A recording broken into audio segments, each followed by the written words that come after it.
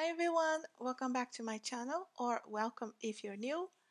In light of the Halloween coming so soon, I just wanted to make sure we have some fun with that, and I already have some decorations here. And we're gonna have for the next 30 days the witch's message of the day instead of just the message of the day. And hopefully you will enjoy that, and we'll have some fun picker cards as well going on. All right, like always, my details and the cards that I use will be on the description below. So have some fun, and this is the witch's message of the day for you. Is the invoke and awakening. I'm gonna read a little bit about it for you. New desires are presenting themselves to you as you awaken to opportunities that were once unfamiliar to you. This beckons you now to explore as you become more in tune with the magic and mystery of nature.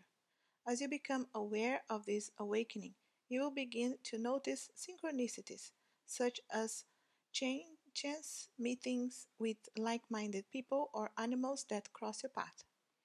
The ancient mystics worked with the cycle of nature and recognized that when we operate in this way, we receive all that we need to survive abundantly.